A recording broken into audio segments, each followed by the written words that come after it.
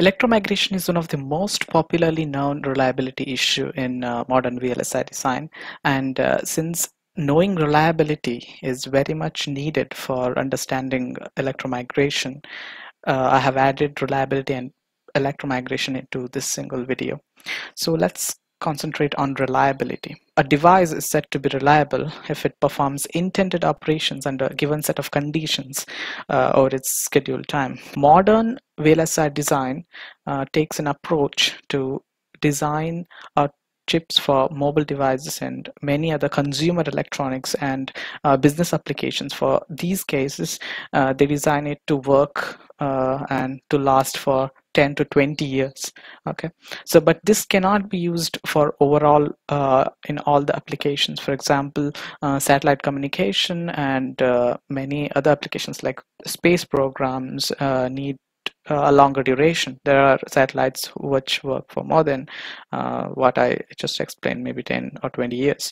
So they need a longer term, right? Critical applications, for example, medical applications and automotive industry. In those applications, the reliability becomes very important, right? It's not just a market differentiator. It's the critical aspect of safety, right? So if the chip doesn't work, the entire automobile doesn't work, right? The medical equipment doesn't work. So it's very, very much important that we ensure the reliability of a chip, that it works in its life cycle, right? So the measure of reliability is called mean time to failure. I want you to remember this term MTTF, which is mean time to failure, since this is the measure of reliability. It's the mean time that it can fail, right? The average time of failure. Two types of issues. One is related to manufacturing problems, and the other one is physical design problems, which need to be taken care at the design phase of the chip, right? So manufacturing phases, physical corrosions due to leakage or any other reasons like moisture or something, and electrical leakage, package encapsulation problems, and loose bonding. These are the reasons why it can fail because of manufacturing defects, right? And there is one more problem, which is called as physical design problems, physical design reliability issues, which are electrostatic discharge, electromigration, and hot carrier effect, and negative bias temperature inversion, or NBTI. So one of these is electromigration. It's the most popular one. Okay, let's understand why it is and what is electromigration.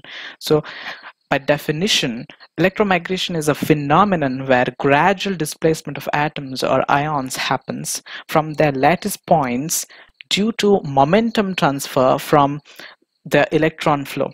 Okay, so how does it happen? So if we want to visualize it, so before that we need to understand that electromigration is mainly happens because of current density. Higher the current density, more the problem of electromigration. So if there is a thin wire which conducts a lot of current, then it will definitely eventually have this electromigration issue. So one thing we need to remember is electromigration happens gradually. It does not happen all of a sudden or in one day or something. It takes years to do so. So the atoms or ions will move from their position. So if you see this picture that I have drawn, so if you see these red ones, these are actually electrons. Just assume these as electrons, because electrons are not completely particles. If we go and learn about quantum mechanics, they behave differently. So just assume there's electrons as particles now. So they hit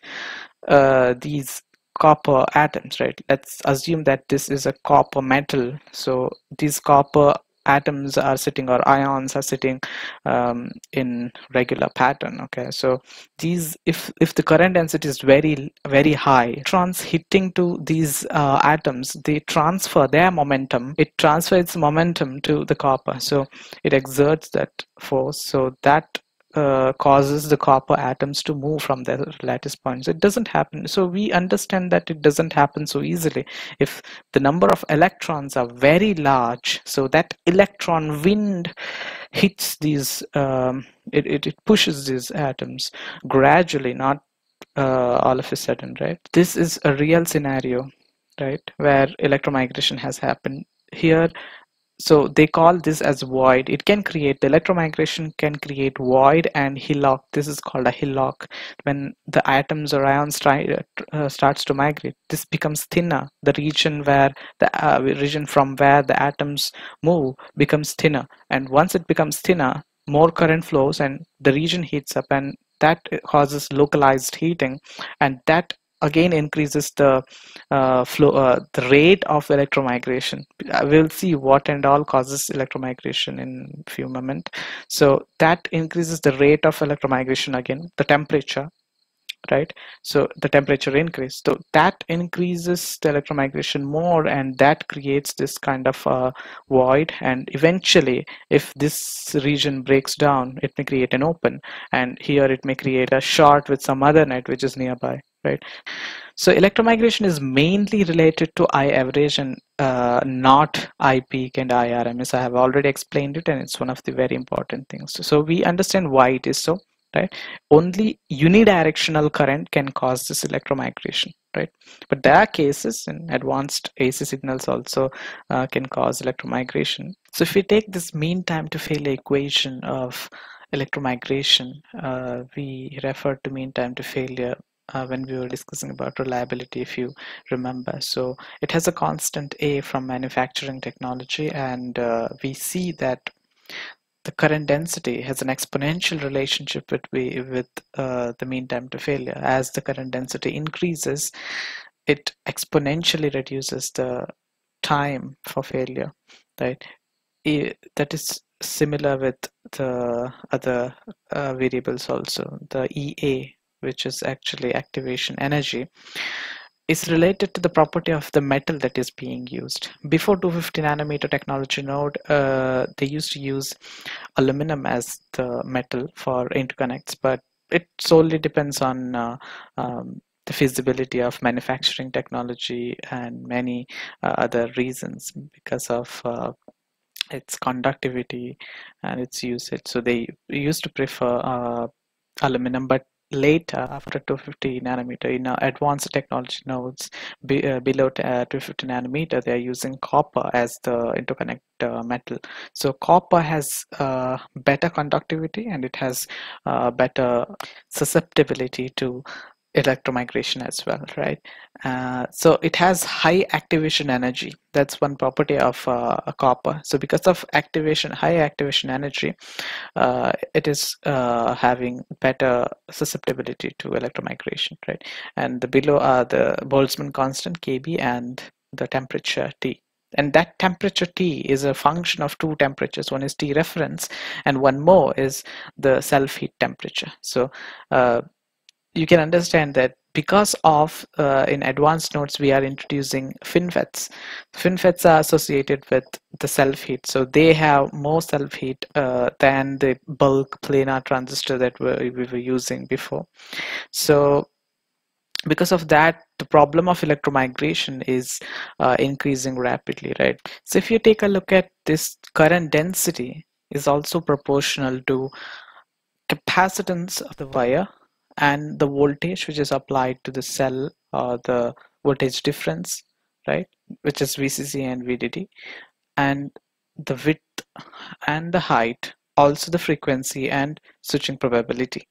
So we need to remember that this is one of the interview questions. So capacitance, the current density is related to capacitance. So higher the load, capacitance is, the current density increases. So you shouldn't have higher load capacitances. In that case, again, you have to use wider wires. So unless you use wider wires, it becomes a problem, right? So it depends on voltage also, and frequency and switching probability. Considering these factors, we can say that there are some techniques to reduce the electromigration, but this results in trade-off between the performance and area. So we are either trading it with area or performance, right?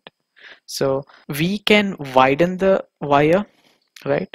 If we increase the width of the wire, the current density will decrease. So we can reduce the current density and definitely reduce electromigration. right? So we can reduce the frequency, but again, it's the performance issue. We are going to reduce the performance, we're going to reduce the speed of the chip, or we can reduce the switching probability that is related to the logic. So again, something can be done so that switching probability can be decreased. Lower the supply voltage, but that again causes the performance issue, right? It will reduce the speed of operation. And keep the wire length short. This cannot be always done. This can be done in some times, but there are cases where we use global interconnects. We cannot make the length shorter because of placement constraints. So, and one more is reduce buffer size in clock lines and etc. But we may produce weak drivers. A big buffer driving one single and very thin line interconnect is not a good idea, because it will have a lot of current flowing through that thing, so it may cause electromigration issue. And one more problem where electromigration usually happens is in vias, because many wires may inject current into one single via, so that will introduce problem with via. It acts like a fuse. Can be avoided by having multiple vias. Like if we have multiple vias, they act like parallel um, ways of current flow, so it becomes like a parallel three pipes. Instead of using one pipe, we use three pipes in water uh, supply, something like that, right? So it helps. At lower technology nodes, people were only worried about actually the clock nets and the power nets.